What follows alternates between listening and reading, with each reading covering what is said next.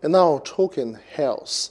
The Nigerian Association of Resident Doctors has asked the federal government to honor the Memorandum of Understanding signed with the association on the 10th of March 2021.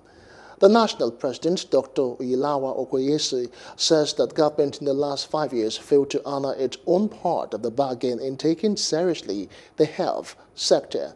Dr. Okoyesi also asked the government to address irregularities following the payment of resident doctors' salaries by state, among other issues.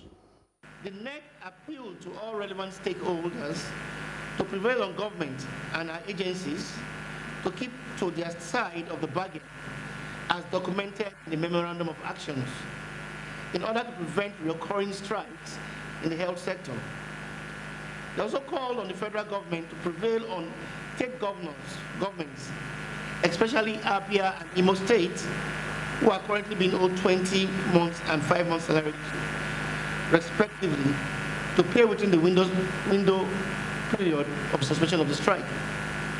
They urged the federal government to remove medical training from concurrent lists to allow for universal implementation of the Medical Resident Training Act across the Federation, including states training institutions.